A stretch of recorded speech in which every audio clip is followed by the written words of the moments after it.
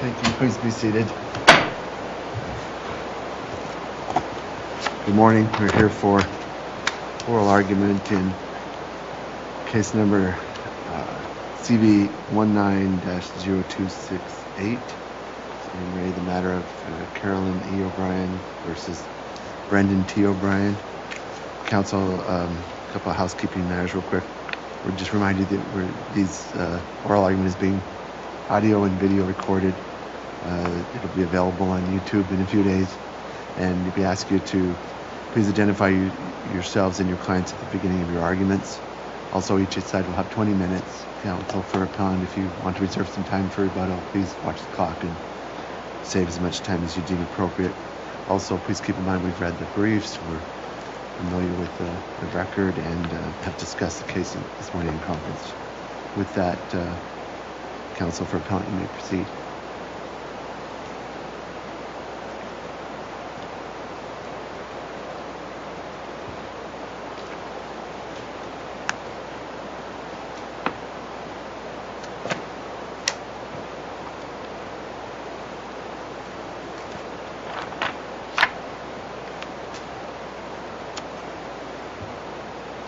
Good morning. May it please the court.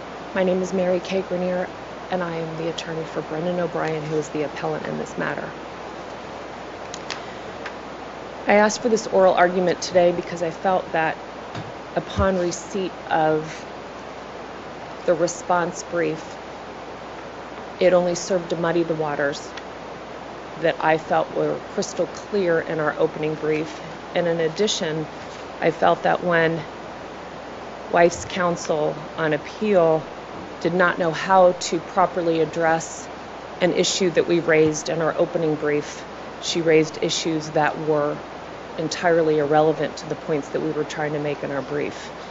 As a result of that, I'm here today to explain once again in our opening brief that what the court relied on to make its findings for the Drehos calculations on the North Beach and the Tahoe properties, and when it made its determination of father's HELOC or home equity line of credit that was secured by his separate properties, the court relied on information and evidence entirely insufficient, entirely erroneous, and not supported by the trial record. I'll start with the Drehos calculations and the community lien determination made by the trial court.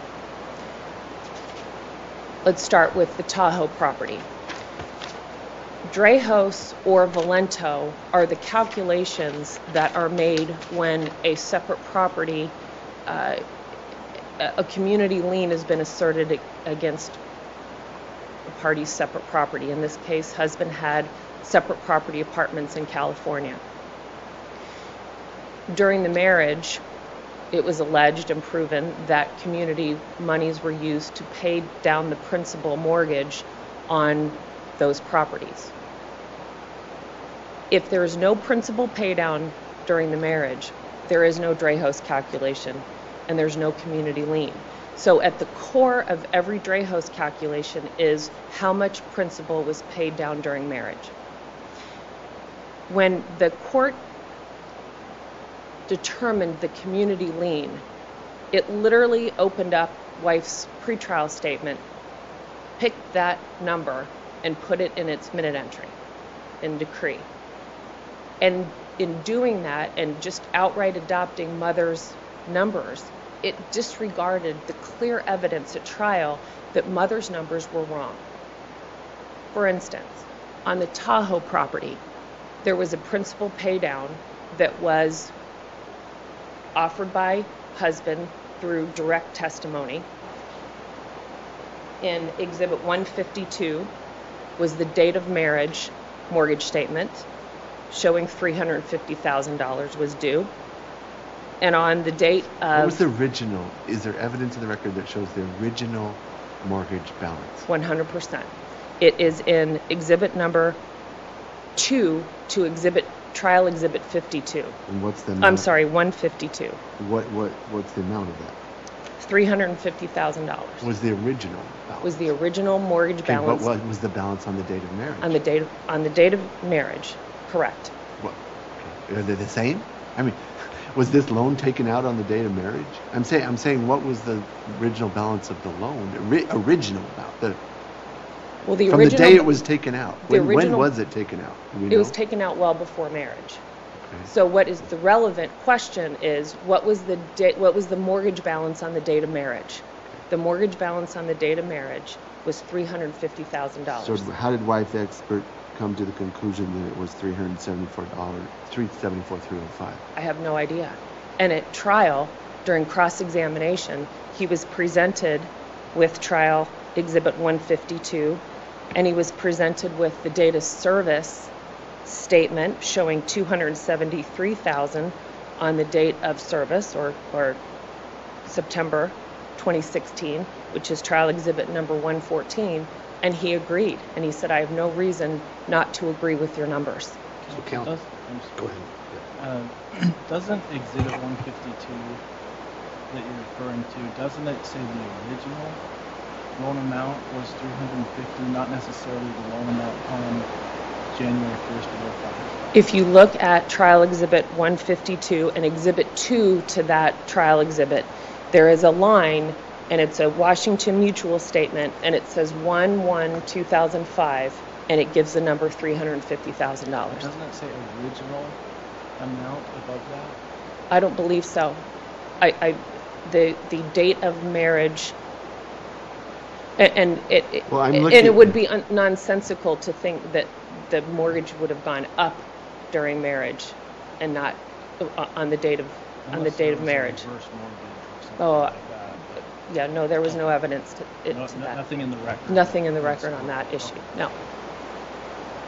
So the point being, I'm sorry. The January 1st, 2005 number clearly is very helpful in this situation. Date of marriage, right? Correct. And to the date that your assertion is that the bank effectively certified through its own documents, its own information, and its computer base or whatever, that the sum was $350,000 on that day. Correct. That would seem like everyone's dream starting point, right?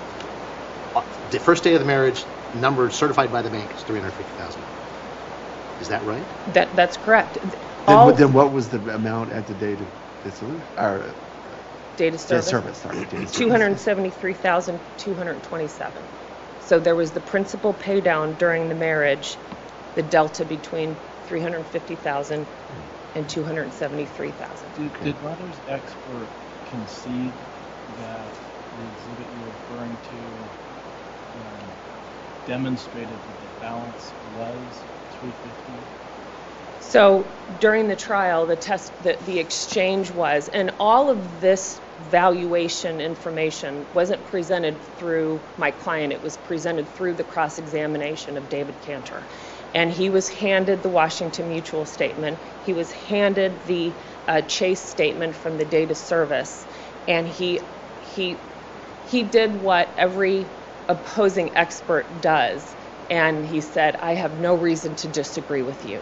So that got as close as you're going to get from an opposing expert in agreeing with you. And he agreed that the documents demonstrate that the principal pay down was as we proposed it in our pretrial statement and with our evidence. And he did not disagree.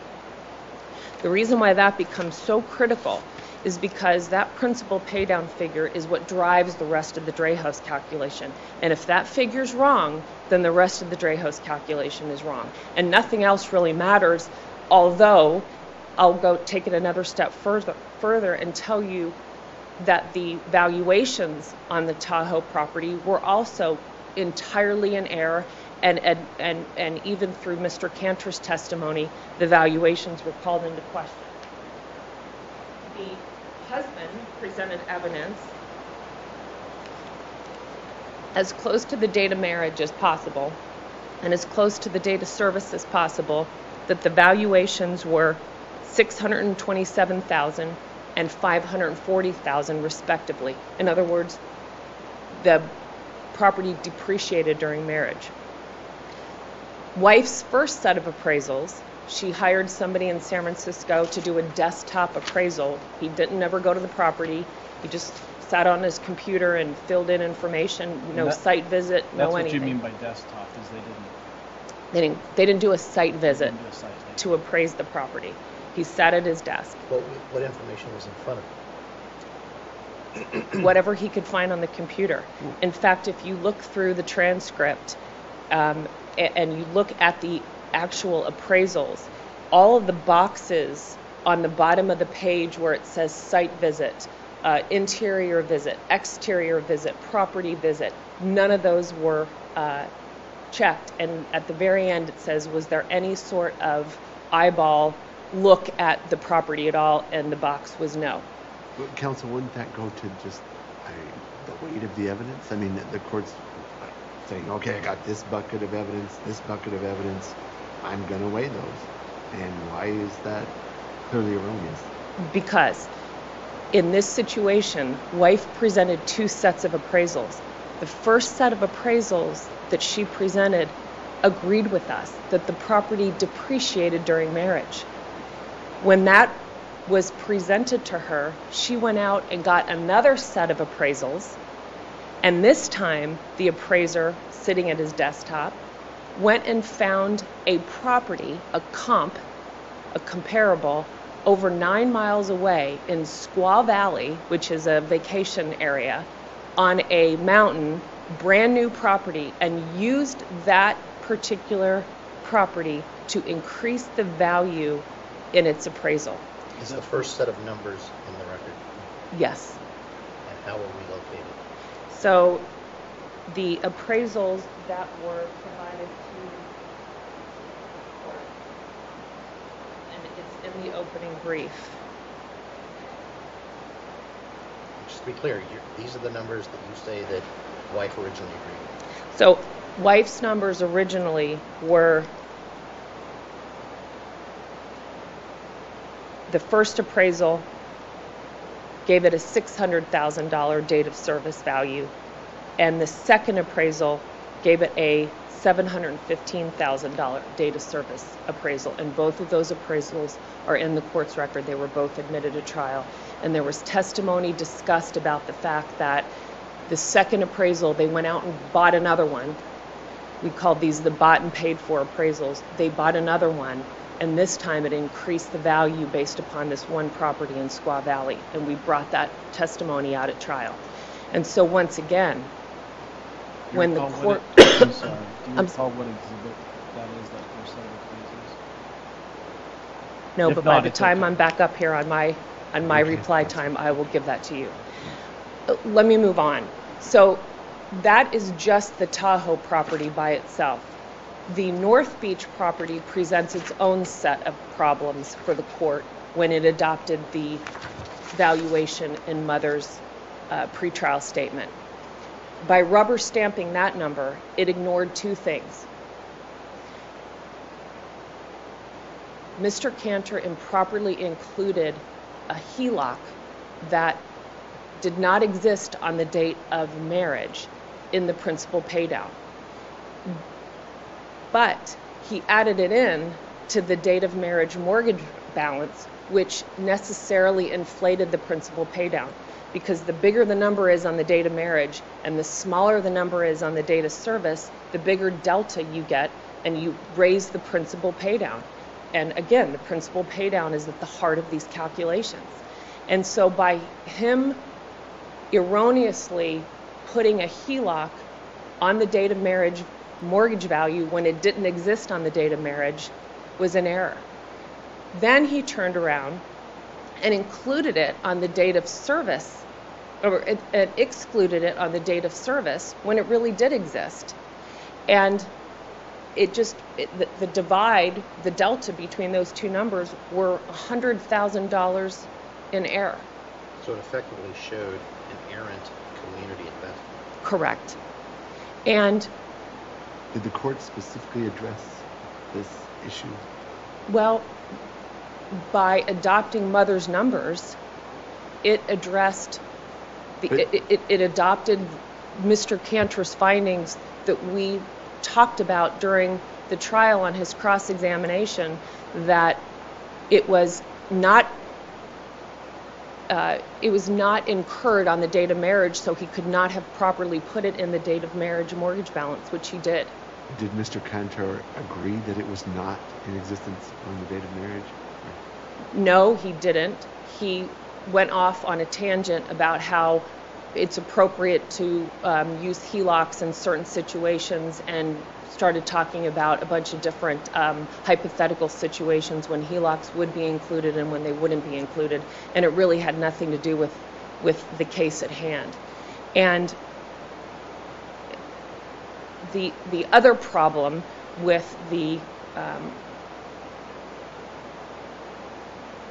he tried to show that it was in place on the date of marriage and in place on the date of service, and that just isn't true.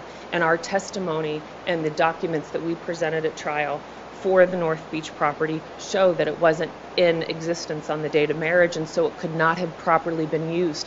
And the information on our opening brief and the information discussed at trial, Mr. Cantor did agree that if the HELOC wasn't included, our numbers would be exactly the same. So again, I suppose you could look at that as the closest we could get for an opposing expert as to his agreement with our numbers. And so if you agree with the fact that there was a tremendous amount of error in the court's understanding of what it meant to have a principal paydown be the cornerstone of the Dreyhouse calculation, you have to find that the court's calculations and determination of the community lien was in error. I'll move on. I just want to save a few minutes at the end. I'll move on to the HELOC issue.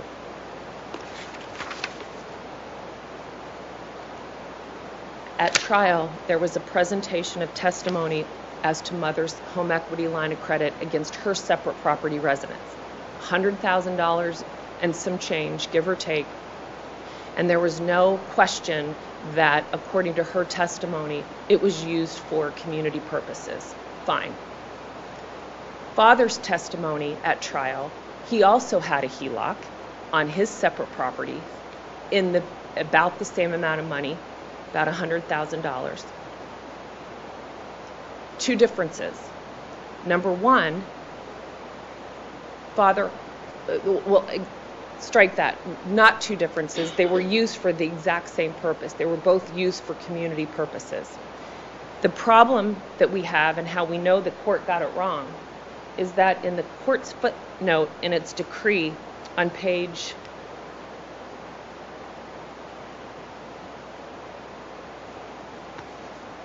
on the footnote on the February 19th ruling at 20, page 20, the court said, unlike the HELOC father incurred, which had no direct benefit to the community, but instead were used for the purpose of expanding, improving, and or maintaining his sole and separate property, Mother's HELOC was used for the benefit of the community. Totally false. That was a totally false statement that the court made. So the record would indicate that the court got that wrong? 100%. At what point the court's transcript? So the point of time during Father's direct testimony when he presented evidence, check registers and checks written to wife in the amount of $69,000 for a country club membership that ultimately we learned that she didn't use to purchase the country club membership, but the check was written to Mother for $69,000. There was another payment of $30,000 that Mother used to purchase a Lexus, uncontroverted, and another payment of $92,000 that Mother used to pay taxes during the marriage, uncontroverted. So the more important thing is that there was no testimony at all during the trial that Father used that HELOC to improve his separate properties. So where the court came up with that finding, it doesn't exist in the pretrial statements, it doesn't exist in the trial transcript. And so for the court to treat those HELOCs differently, order Father to pay his for the reason he stated in the footnote, and order Mother's to be split 50-50, was a disproportionate allocation of community debt. And I'll save my last minute and 30 seconds to come back. Thank you.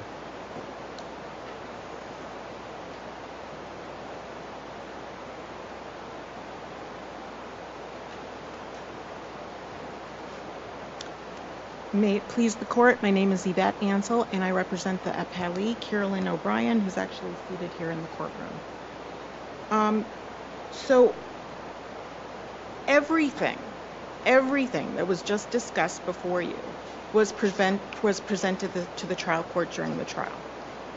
It was not only presented to the trial court during the trial, but the specific arguments made in the opening brief and the reply brief were again presented to the trial court in a post-decree Rule 83 motion. So not only did the trial court make its first decision after listening to all of this, but then it affirmed its decision after all of the issues were brought up again by the appellant. Husband's position is that the trial court's determination of the community liens in 2 properties is unsupported by any sort of substantial or reasonable evidence. That's without merit. Where there's evidence to support a judgment, it must be affirmed. And that's under the Court of Appeals case of DeForest. So at the heart of this appeal is that Mr. O'Brien is improperly urging the court to reweigh the evidence and to conduct another trial. Counsel, don't we have to look closely at alleged specific errors? And so in Sure. that regard, let's go with the North Beach property.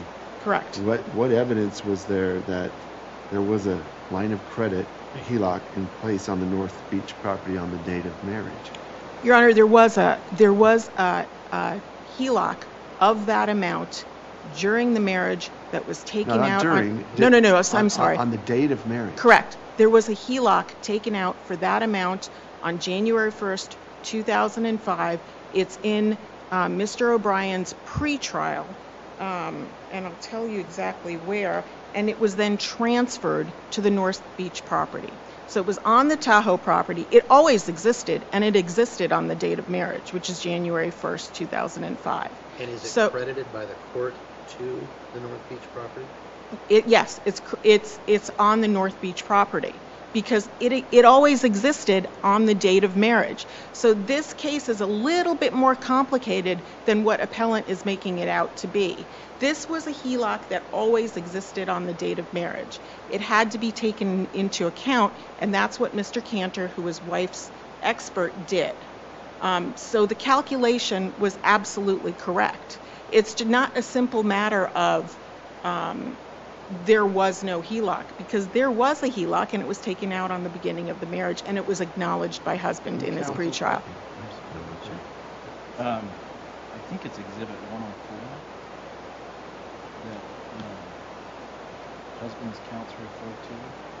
There's a Schwab letter dated February 24th, I think, of 2005, congratulating the husband on a new wonderfully owned home on the North Beach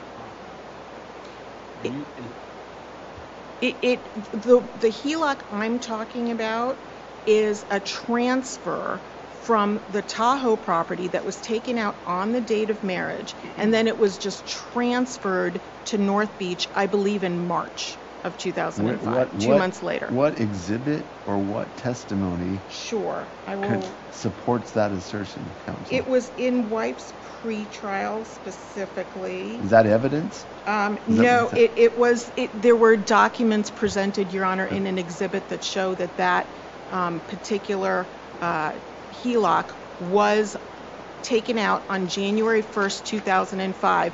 It was not paid off. It was simply transferred to be secured by the North Beach property. But it was transferred later?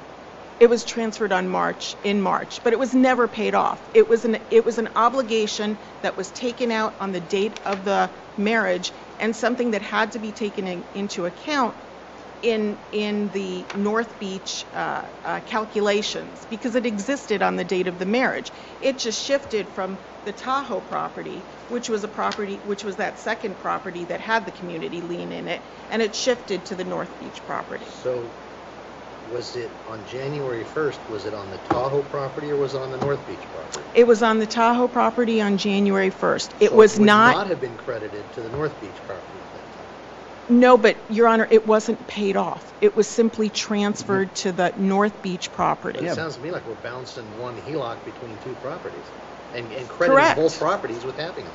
Well, no, it didn't credit it to both properties. We're just talking about crediting it to the North Beach property. We're not talking about crediting it So to you're the saying that sometime prior to the marriage that it was transferred to the North Beach property? No, I'm saying it was taken out on... That's why this is so confusing, Your Honor, unfortunately. It was taken out on the date of marriage, January 1st, 2005, on the Tahoe property. But it had already been taken out. On the day of their marriage? On the date of their marriage, They Your had Honor. time to go get a home equity loan on the day of That their marriage. On Your January Honor, 1st. That was what was in the documents, and that was before the court. It was literally, that was the date, January 1st, 2005. But what document shows that? There's evidence in the record, Your Honor. Okay. Direct us to it. Let's go There back. was- Let's go back to Judge Williams' question. Let's follow Sure. up on that. How do you refute? Are you saying there's two home equity loans No. of $100,000? Because what's your explanation as to the Schwab letter dated February 24th, 2005, right, that congratulates Mr. O'Brien for opening a home equity loan of $100,000? Your Honor, that he was opening home equity lines all over the place on all of his properties on a consistent basis. This was literally not an opening of a new home equity line. This was simply a transfer from his Tahoe property to his North Beach property. So the bank got it wrong. Yes, Your Honor.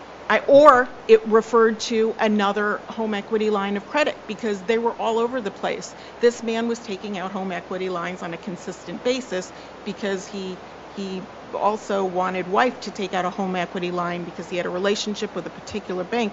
So this wasn't an unusual occurrence for this man. He was doing home equity lines on a consistent basis. But the home equity line has to be taken into account because it existed on the date of marriage. It was never paid down, it was just transferred. And how do we isolate it to one property or the other if we're just moving it around?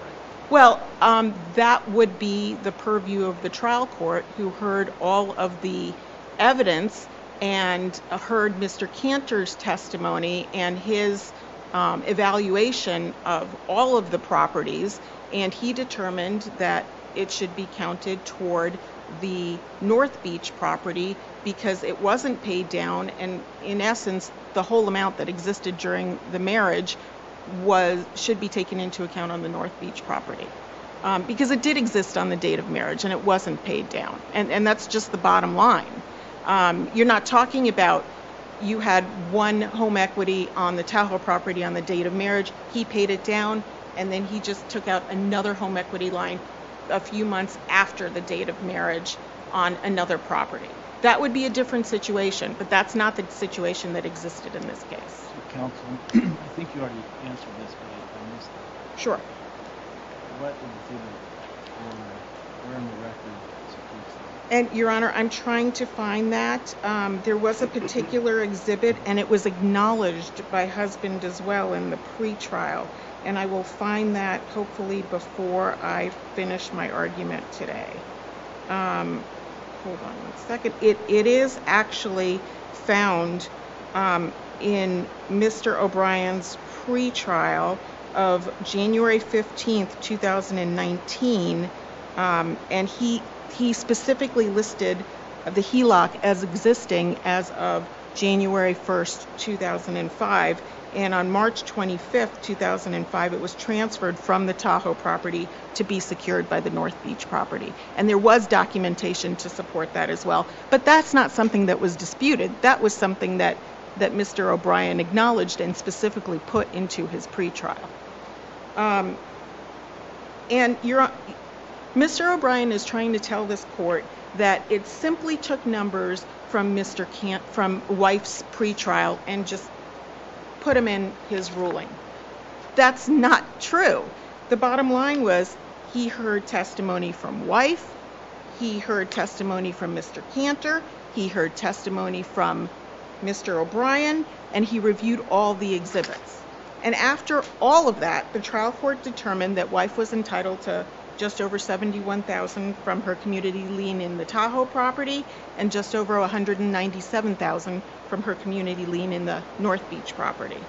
Mr. O'Brien's argument that there existed no evidence for the trial court to make its calculations is wishful thinking on his part, because the situation is just a little bit more complicated than what Mr. O'Brien is presenting to this court.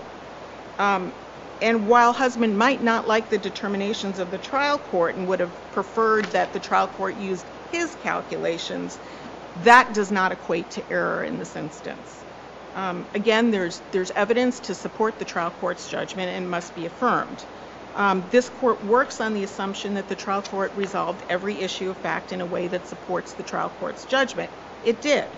At the trial level, husband testified about valuations and why he believed they were more credible than those of wife's appraiser, Mr. Mazamuto. And Mr. Mazamuto did the appraisals, and then they were used by Mr. Cantor. Husband testified that Mr. Mazamuto's appraisals were bogus and bought and paid for by wife, which is always the argument in these kinds of cases when you have an opposing viewpoint. The trial court heard accusations that Mr. Cantor was guessing with regard to valuing one of the properties, and the trial court heard Mr. Cantor's response that he was not guessing.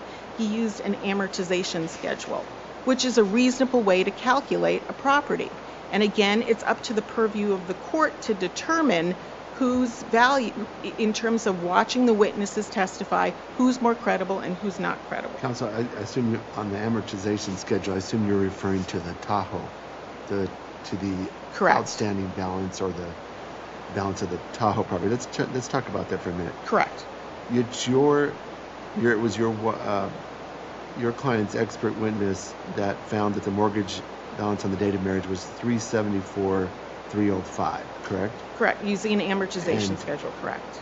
But husband showed, Mr. O'Brien presented evidence showing a balance of $350,000 on January 1st. That's Exhibit 152.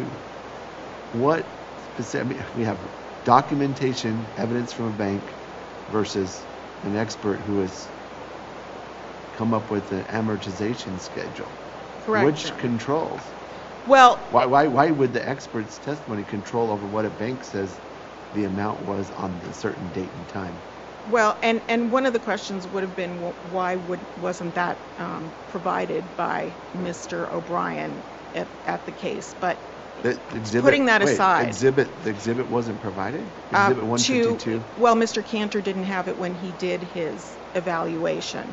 But and that's part of the issue too. It's perfectly reasonable for an expert to use his amortization schedule to calculate an amount when he didn't have when he didn't have the evidence in front of him. Was that objection lodged? Your Honor, I can't answer that question. I know that there were discovery issues, but I was not the trial counsel in the court below. So we don't know that we're not dealing with apples and oranges here. I am not. I know that there were discovery issues, that Mr. O'Brien wasn't presenting things that were requested on numerous occasions, and that was part of the problem. Additionally, if we've got numbers that are not exactly correct, it's reasonable that if an expert who is looking at all the numbers, he can use an amortization schedule to come up with the actual numbers. So, Counsel, sure. I don't have an issue with the expert doing the amortization, but once you're at the trial and the exhibit is presented, a bank document showing that this appears to say balance is $350, at that point, doesn't the amortization go out the window? Well, I believe that at the trial level, Mr. Cantor did look at that, and he said that he wasn't disputing the numbers of the bank, but again, that wasn't before him. So that's not, it's perfectly reasonable for him to use that amortization schedule, and if numbers are a little bit off, that still doesn't mean that the trial court can't accept Mr. Cantor's numbers as well. So he didn't dispute the bank statement, but he disagreed with their numbers. Well, no, he just supported his own amortization calculation in terms of what he had before him. And again, there's case law out there that says that if there's a little difference in numbers, that does not necessarily equate to error. The trial court can accept Mr. Cantor's numbers because he used the amortization schedule. I'd also like to go into the argument regarding the different, the way the trial court treated the HELOCs on a different basis.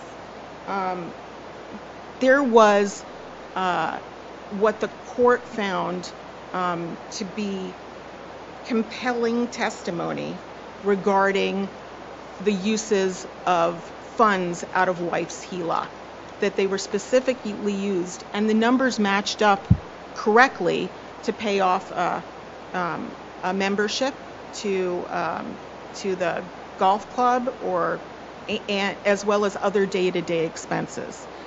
There was nothing of the sort from Mr. O'Brien. There was some sort of handwritten check that didn't correlate to anything. The trial court made a determination that evidence and whatever Mr. O'Brien testified regarding those little handwritten checks that didn't correlate to anything were not credible. And that there wasn't, I believe Mr. O'Brien's counsel left out that the footnote in the trial court's determination of why he determined that husband's HELOC was used for only his particular property wasn't necessarily to enhance it. He also said to maintain it. So there didn't need to be any testimony that the property was enhanced, just that the HELOC was on the property and that it was paid by community funds. So there's no dispute that there was specific testimony from wife regarding all the payments made out of funds out of her HELOC, and that it also specifically correlated to direct numbers from the membership from PVCC. Not only the initial payment, but also the subsequent payment of the membership. So in this case, Your Honors, that is something that the trial court can determine. Mr. O'Brien says that the Dreyhouse case says that you can't do that, that you have to treat these HELOCs the same way. That's not the case.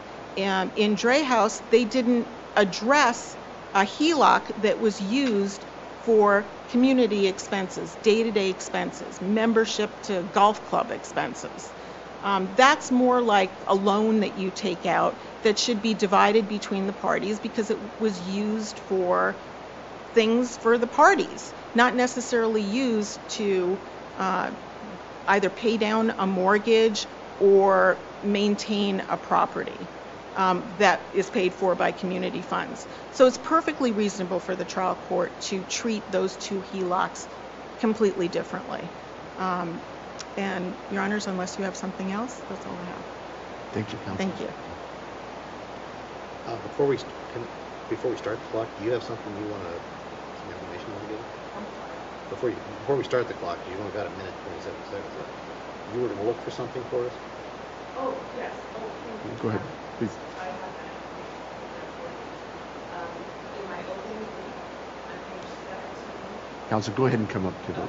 Paragraph number 6, you will see that I use the words Trial Exhibit 94 at the certain pages compared to Trial Exhibit 94 at another set of pages, and those are the two appraisals that we talked about that were in question. Please start the proceed. clock. I'll be quick. I counted the number of times that counsel said the HELOC was never paid off during her remarks to the court this morning, 6 times. Why is that relevant? Because if the HELOC was never paid off, there was no pay down on the HELOC during the marriage.